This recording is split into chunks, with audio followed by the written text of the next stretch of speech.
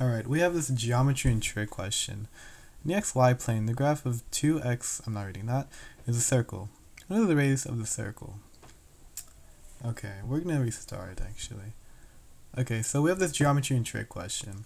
The graph of that is a circle. What is the radius of the circle? So we're going to take this entire thing and divide it by 2 because leading coefficients of 2 are really annoying. So that's going to be x squared minus 3x. Should probably write a little smaller. X squared minus 3x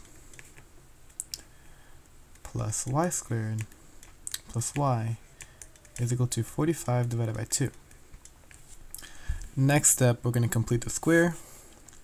X squared minus 3x, and then we're going to plus divide this by 2, and then put that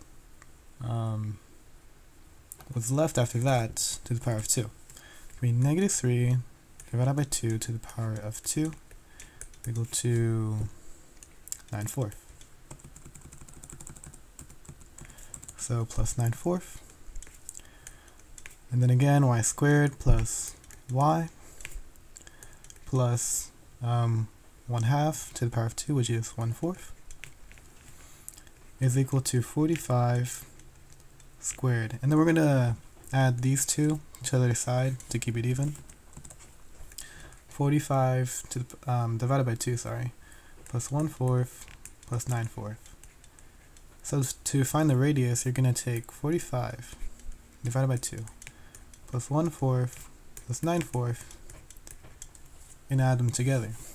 That's going to be 90/4 plus 10/4 is equal to 100/4, which is equal to 25.